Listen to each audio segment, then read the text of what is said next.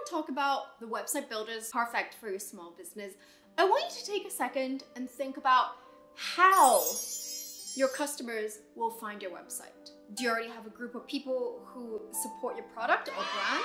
Or are you relatively new and you need people to come and find you? Why is this important? Because, well, building the website is actually the easy part. The harder part that you need to maintain over and over again is for your customers to find your website, click on it, and browse. If you want me to go into that, let me know down in the comments. But let's say that's not an issue for you. You have a group of existing people who love your products. Now, how will you let new customers discover your product or brand? Because you need to get returning customers. You can't just have one customer buy your product and never again, right? So, if your answer to both of the questions is I don't have an audience, these are the websites I would recommend you to use. Etsy, if you're trying to sell any kind of product, whatever product it is in the world, customizable products. Gumroad, if you're trying to sell digital products. Teachable, if you're trying to sell a course. And Skillshare, if you're also trying to sell a course. Why? Because these sites have an established group of people or users who will go into the site and search for something. So you don't really have to worry about how people will discover your website. In fact, you don't even need to create a website. You can rely on the existing group of users who might use Etsy to find your product there. And all you have to worry about is making your listing searchable and make it presentable. People discovering your website is so much harder to maintain than people going on Etsy and finding your product there. If you have the most brilliant website ever and no one sees it, then the utility for your website goes down by so much. Now, you have your own product and you have a group of people who will come back to your website over and over again. Congratulations, I'm actually so happy for you because it's so hard to do that. But here's my recommendation. If you want to sell any kind of products or digital products, Shopify is your answer. Jewelry or handmade wallets, anything you can imagine. Photos, digital products, presets. I would recommend Shopify over anything.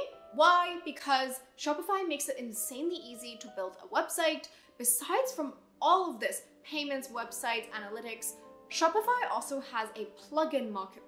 Inside this marketplace, you can basically search for anything that you need. For example, you want a review section to your website. Just search for reviews and Shopify will let you install those plugins within one click.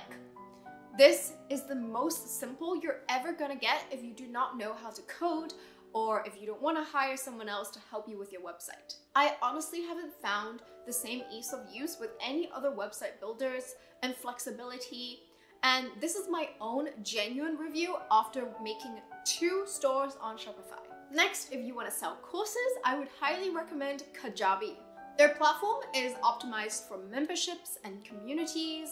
So I would actually not recommend using Shopify to create courses or communities. This is the one thing I would not recommend Shopify for. Kajabi is so well designed for anyone who wants to create a video course and any kind of membership-based courses or coaching. They make it so easy to put together every single aspect to your business. For example, email marketing, they provide you with another landing page besides from the website infrastructure for your video courses.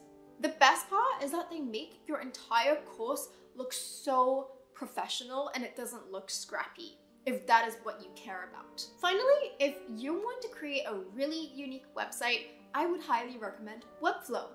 Now, bear in mind there is a learning curve with Webflow. It takes a lot more than just a drag and drop designs with Shopify. With Webflow, you really have to create all of your own widgets if you need to and want to. They don't have the one-click plugin. If you want to use Webflow with other tools, you're gonna have to figure out how to do that yourself. Although you can always hire a Webflow developer, I will have to say that the payoff with Webflow is amazing if you know how to use it. Webflow can really allow you to create these amazing, unique looking and unique experience websites. Something I don't like with Shopify is that they all look the same. It's like Squarespace, right? They all look the same. Taylor Swift, Ariana Grande, they all use Shopify and I can just see it. I sense it. I just know. Webflow is your go-to if you want to create something more unique and you don't want to be the same as everyone else. And with that, I hope you find the best website builder for your business. Hey, my name is Sophie and I'm a designer in Silicon Valley startup. And if you enjoyed this video, make sure to check out this video where I show you every single website builder out there, compared pros and cons. And I'll see you next week. Bye!